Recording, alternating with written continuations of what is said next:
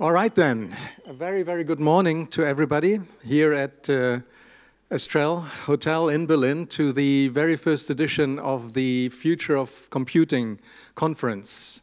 My name's Oliver Hasse. I'm in my full-time job Managing Director of INAM, the Innovation Network for Advanced Materials, a Berlin-based organization that supports the transfer of technology from universities into the economy in the area of advanced materials.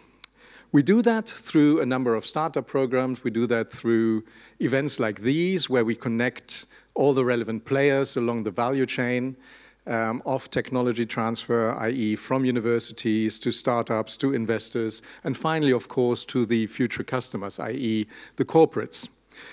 On this particular occasion, I'm super happy that we were allocated significant funding from the Berlin Senate to be running the Future of Computing conference, a conference that, in the vein that I've just described, tries to explore the linkages between the different players in the area of computing and, of course, particularly focusing on the potential and challenges of hardware solutions for the future of computing.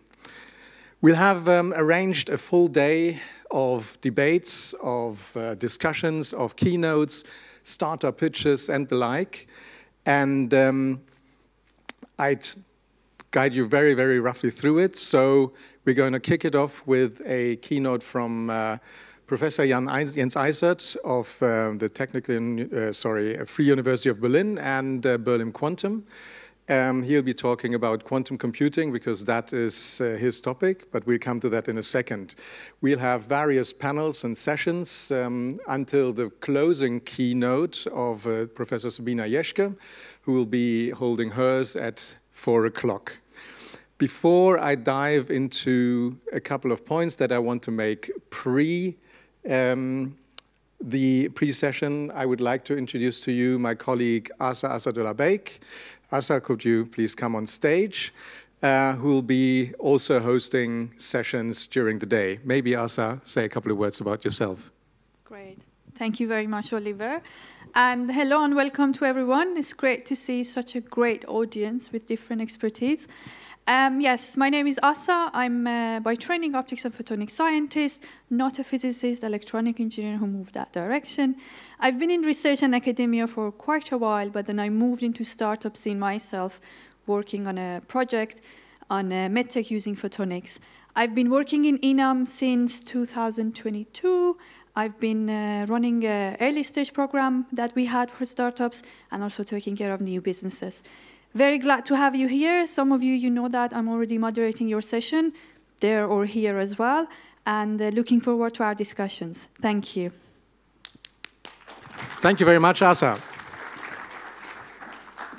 Now, before we start into the day with the first keynote, let me be a bit provocative. I've pulled together 5 theses which you might want to keep in the back of your mind during the day and reflect upon them and maybe also challenge them.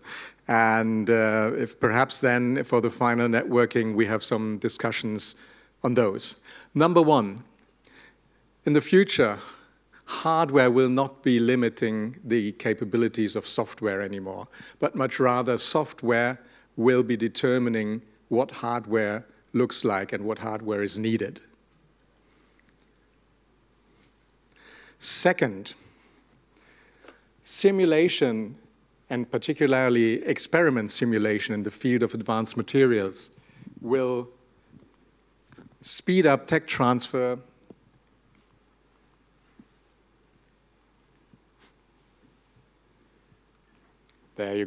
will speed up tech transfer from universities massively, and therefore also help startups in this field become much faster in bringing their products to the market, but also therefore be a much more investable target, particularly given the structure of VC funds.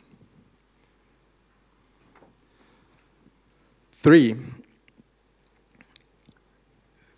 The career trajectories and skill acquisition trajectory that we've experienced over the last, let's say, 100 or 150 years will change dramatically, and the linear acquisition of skills will have to change.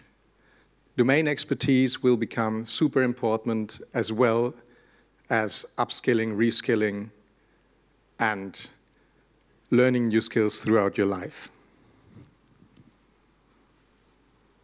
Number 4, from an environment where basically one chip technology has been super dominant, we'll be embarking on an area where there will be competing technologies that will be following the demands of the particular use cases.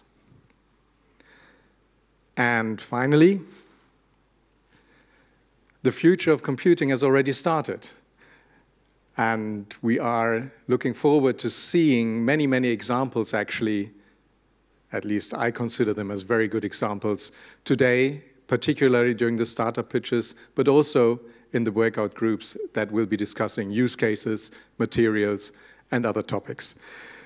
So that's it from my side to kick it off. I would like to now ask on stage Professor Jens Eisert, who will be giving the first keynote. Welcome. Good morning.